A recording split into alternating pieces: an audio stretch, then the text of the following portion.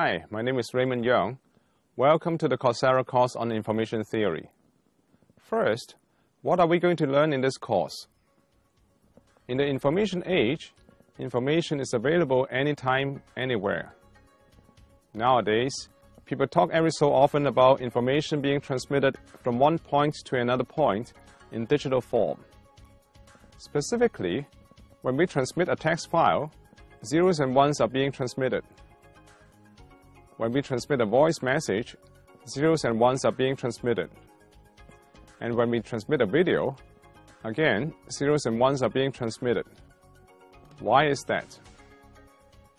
If you have not thought about this question before, or if you don't know the answer to this question, you should not feel bad about it, because you're not the only one.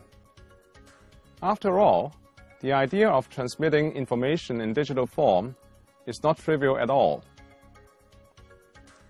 In this 15-week course, we are going to learn what it means by transmitting information in digital form and why it is optimal. That is, there is no other way that you can do better than transmitting zeros and ones.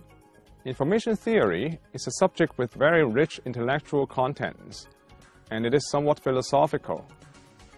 And for the prerequisite of this course, if you have had a solid undergraduate course on probability, you should be doing fine.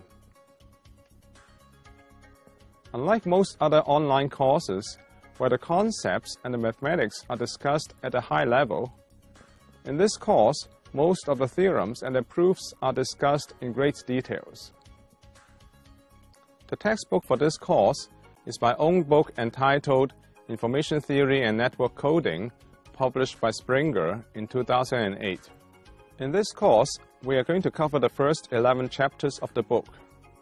If you are with a university or some other institution with subscription to Springer's ebook series, you can download the electronic version of the book for free. Otherwise, you can download a preprint of the book, which is very close to the final published version. These links are provided at the bottom of the homepage of my book, where you can access through the homepage of this course. There you can also find a link for the errata of my book.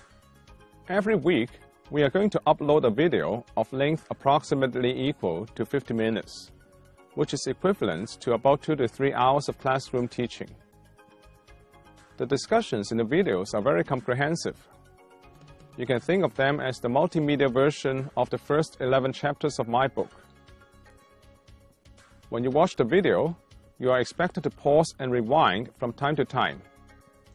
If you find that you cannot understand everything in one pass, please be assured that this is just normal. At the end of each video, there is a homework assignment that contains exercise problems at the end of the chapter. Some of these problems are not easy, and you are not expected to be able to solve all of them. However, to get the most out of this course, you should make efforts to solve these problems as much as you can and submit your solutions through the web.